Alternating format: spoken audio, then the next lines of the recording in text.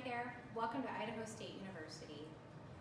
We're here to show you our papermaking studio today that's in the Department of Art. It's located in the Fine Arts Building on our Pocatello campus. Pocatello, Idaho is in the southeast corner of Idaho, about 3 hours north of Salt Lake City. This studio was developed by Rudy Kovacs, our Emeritus Professor, and now I take care of it. We teach papermaking classes for both undergraduate and graduate students. Faculty, staff, and community members use it for special projects. And we love having visiting artists come join us to do workshops and do collaborative projects. So I just want to show you a little bit about our studio and some of the equipment that we have.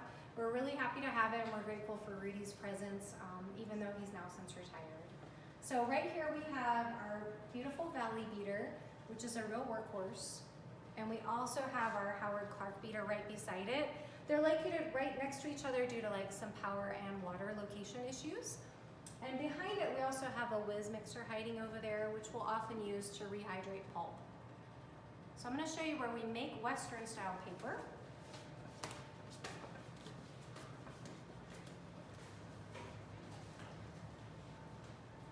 We actually make Western style paper over here on these counters.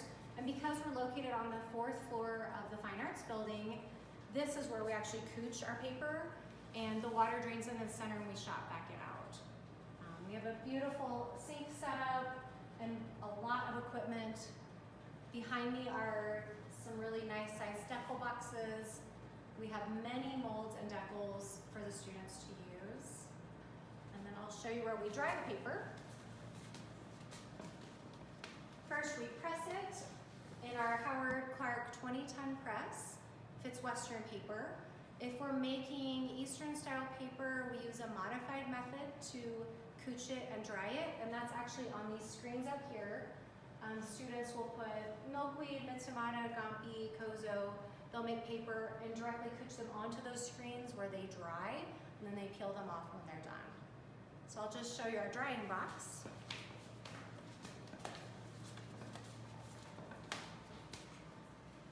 So students will dry paper in the David Reyna drying box right here.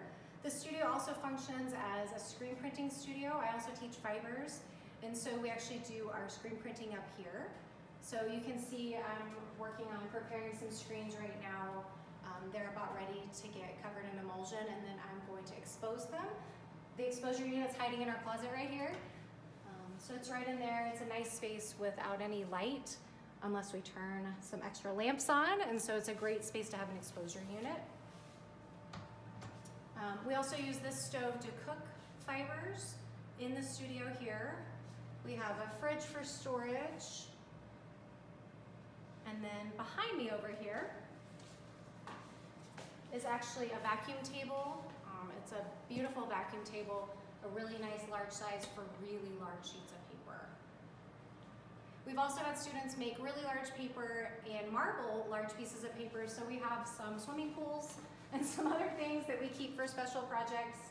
And then we also have padded print boards for screen printing.